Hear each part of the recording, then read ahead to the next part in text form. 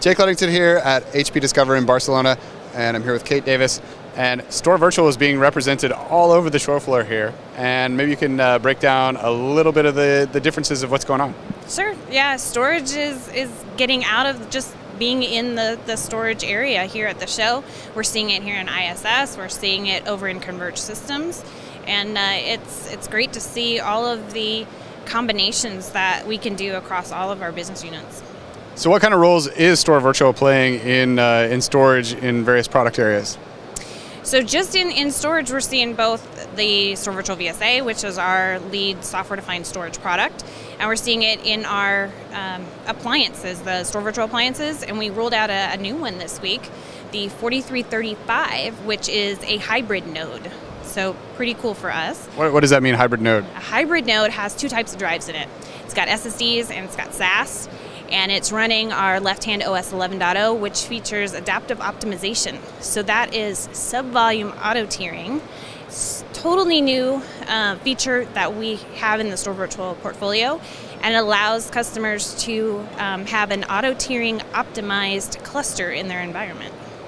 And one of the things that people who are buying ProLiant servers might be excited about, I think, is a Store Virtual VSA offering. Yes, so last month we introduced a new program. We have 10 of the most popular ProLiant server models across rack, blade, and tower that will come with a free 1 terabyte VSA license. And that'll work on, what if you have already purchased some ProLiant servers? Can you get this retroactively?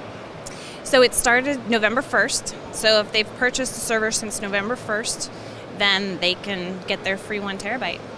That's a pretty good deal, because that's a fair amount of storage. It is a fair amount of storage, yeah, it is. It's pretty good. And then one of the other things that we talked about yesterday is with the news of Converged Systems. They rolled out the Converged System 300, and the specific one for virtualization features the DL380 with Store Virtual VSA. And what role does that play then in the Converged Systems infrastructure? So it's a new optimized solution for virtualization. It allows you to easily order a complete virtualization solution for your applications and your storage. It's put together in the factory, rolled out to you, and you have it within just a few short days. So it kind of gives you storage as a service inside that converged infrastructure? Absolutely.